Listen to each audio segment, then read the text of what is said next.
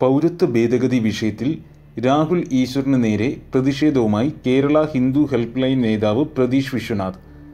പൗരത്വ നിയമ ഭേദഗതിക്കെതിരെയുള്ള പ്രതിഷേധങ്ങൾക്ക് രാഹുൽ ഈശ്വർ പിന്തുണ പ്രഖ്യാപിച്ചതാണ് പ്രതീഷ് വിശ്വനാഥിനെ ചൊടിപ്പിച്ചത്.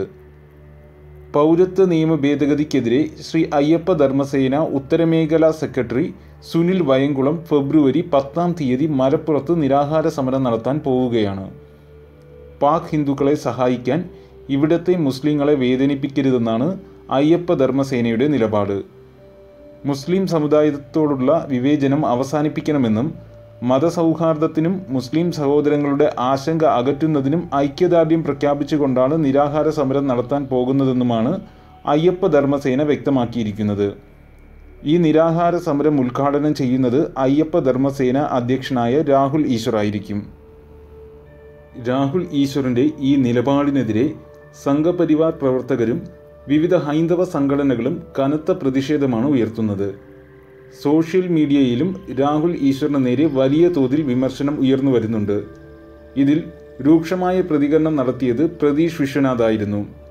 പൗരത്വ ബില്ലിനെതിരായുള്ള പോരാട്ടത്തിൽ ജിഹാദികൾക്കൊപ്പം ചേർന്ന് രാഹുൽ രാഷ്ട്രത്തെയും ഹിന്ദു സമൂഹത്തെയും വഞ്ചിക്കുകയാണെന്ന് പ്രതീഷ് വിശ്വനാഥ് ആരോപിച്ചു. മാത്രമല്ല, രാഹുൽ ഈശ്വർ പങ്കെടുക്കുന്ന പരിപാടികളെല്ലാം ഹിന്ദുക്കൾ ബഹിഷ്കരിക്കണമെന്നും ആഹ്വാനം ചെയ്തിട്ടുണ്ട്. രാഹുൽ ഈശ്വറിന് നേരെ ബഹിഷ്കരണ ആഹ്വാനവുമായി മറ്റു ഹിന്ദു സംഘടനകളും രംഗത്തെത്തിയിട്ടുണ്ട്.